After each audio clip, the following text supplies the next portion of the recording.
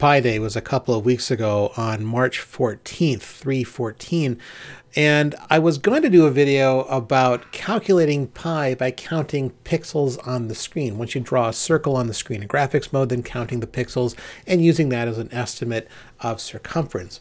But that's not the right way to calculate pi, and I wanted to show you why that didn't work. And I thought this would be a good April 1st video. So let's do a program here about how to calculate pi by counting pixels on the screen. So we're going to do a new program here called pi.c. So we want to put the screen into graphics mode. So to do that, we need to do include graph.h. Actually, before that, we also need to be able to print our results at the end of the program. So we'll do include standard.io.h. And so now let's put the screen into graphics mode. So we'll do an int main program. I don't need any command line options, so I'll have an empty argument list there. And let's put the screen into graphics mode. That is set video mode, and that's VRes 16 color. And that's going to put it into 640 by 480 mode, 640 by 480 mode at 16 colors, standard VGA resolution.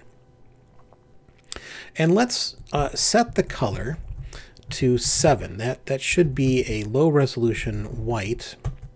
And now let's draw a circle on the screen. Now the resolution here from at 640 by 480, that means that the upper left will be 0, 0, and the bottom right will be 639 and 479. So to draw a circle, I want to draw a circle from 0, 0 to 479, 479. That gives me the most possible screen resolution that I can possibly have. So let's, now we've set the color to 7, to white, let's go ahead and draw an ellipse on screen, and that's actually going to draw a circle if we use a square coordinate, 0, 0 to 479, 479. Remember, the first option here will allow us to fill the interior or to draw a border. So we're going to do G border. That'll just draw a single 1 pixel border around the circle. Now, DOS doesn't actually do any anti-aliasing, so it's either going to draw a pixel or it's not going to draw a pixel. So this G border will only draw single dots on screen. That's going to be important later.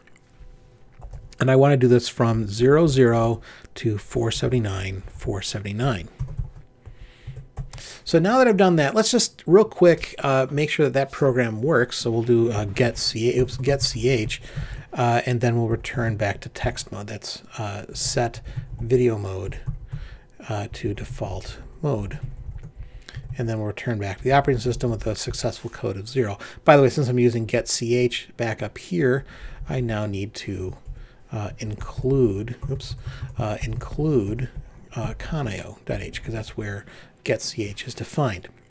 So let's go ahead and save and quit and just compile this program to see what it looks like. WCL -q will do quiet, doesn't print out quite so much, and then pi.c.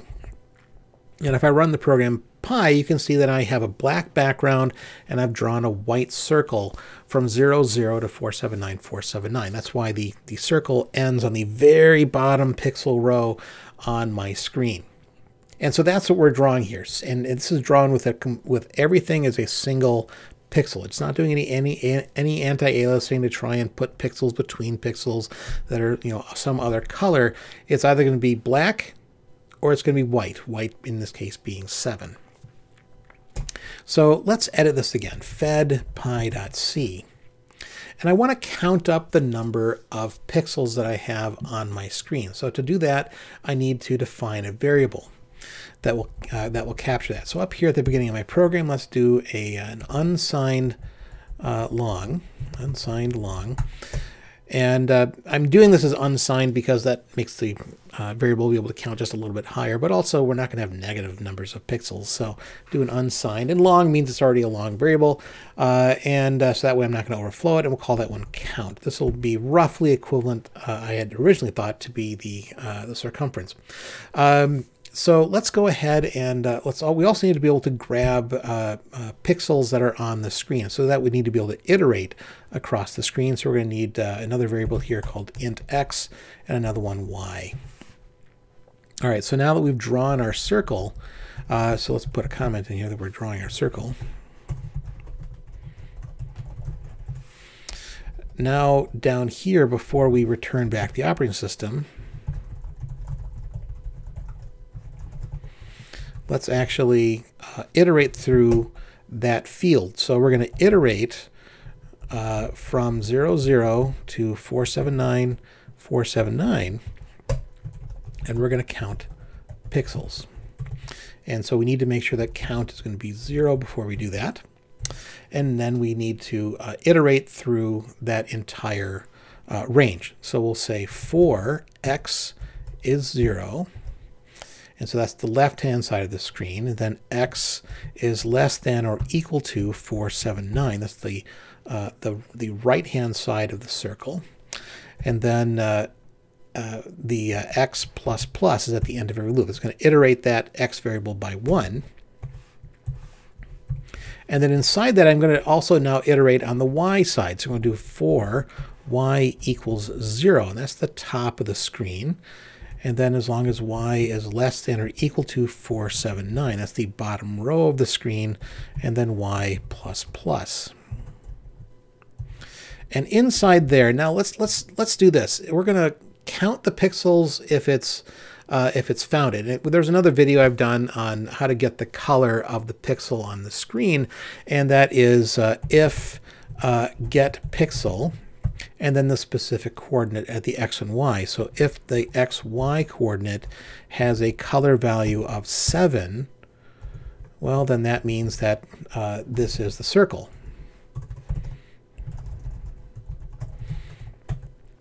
And so I can increment the count by 1.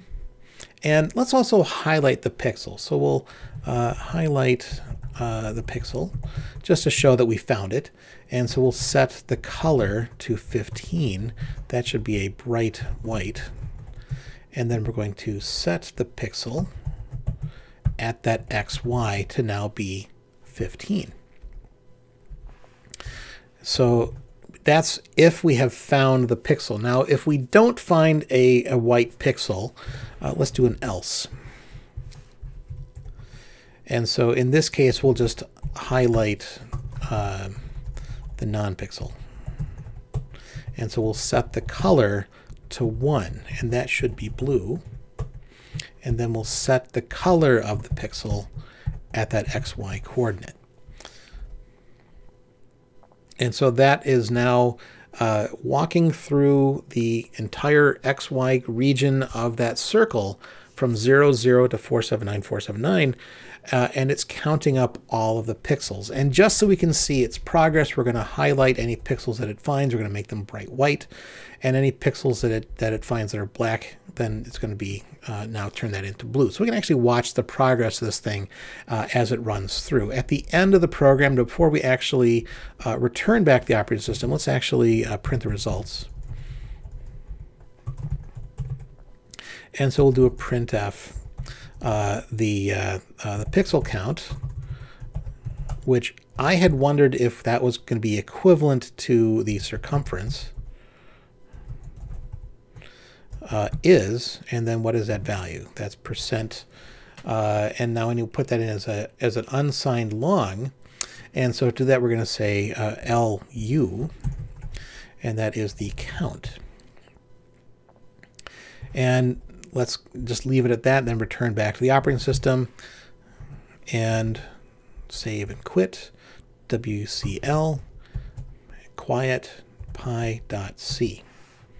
And now if I run that program, because I'm not seeing any errors, you can watch as it actually paints every pixel from left to right.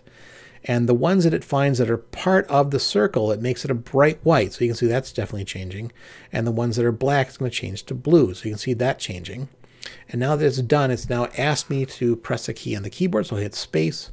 And now it tells me the circumference, or at least the pixel count, is 1,356. Now we know that pi is the ratio of the circumference of a circle divided by its diameter.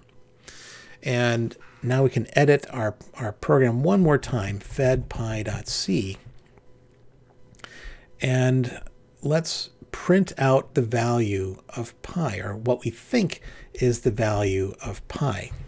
So we'll do a put s just to remind us about what things are. So the diameter is, and that is going from 0, 0 to 479. So that's 480. So we definitely know that. And then we'll do a printf. Pi should be the ratio of the circumference of a circle by its diameter. And in that case, that should be %f. That'll be a float value or a double precision value. And so for that, we're going to put count. But I want to make sure that's going to be a double precision value. So we're going to cast that into a double value. And then divided by 480. And so that should give me the value of the count divided by 480. 480 is definitely the diameter. And I had initially assumed that you could be close enough. I didn't think it would be exact, but I thought it'd be close enough to count pixels on this. And that is definitely not what happens, because if we now compile this, WCL-Q to make it quiet, pi.c, and we now run the program. So again, it's walking through, and anytime it finds a black pixel, it turns it blue. Anytime it finds a white pixel, low intensity white pixel, it turns it a bright white. And it's counting up all the pixels on the circle. It knows how wide the circle is, what their diameter is. And so now if I ask it to calculate that, I get a value that is nowhere close to 3.141. I get a value that's 2.8. And I'll also add, I've tried this at a couple different resolutions, and I'm always getting a value that's around somewhere in the vicinity of 2.8. The reason for that is that you're basically sampling the circle, and you are not actually measuring the circumference. But I thought this would be a cheap way to do circumference by counting pixels. Turns out it doesn't work. I'll leave it to you to find a better way to do that. And with that, I'll wrap up. So what do you think about this video? Let me know in the comments below. Before I go, I want to thank everybody who supports me on Patreon. You definitely make this channel happen. So thank you so much for your support. Some of you are sponsoring me to higher low, and I want to thank you again, especially here for that.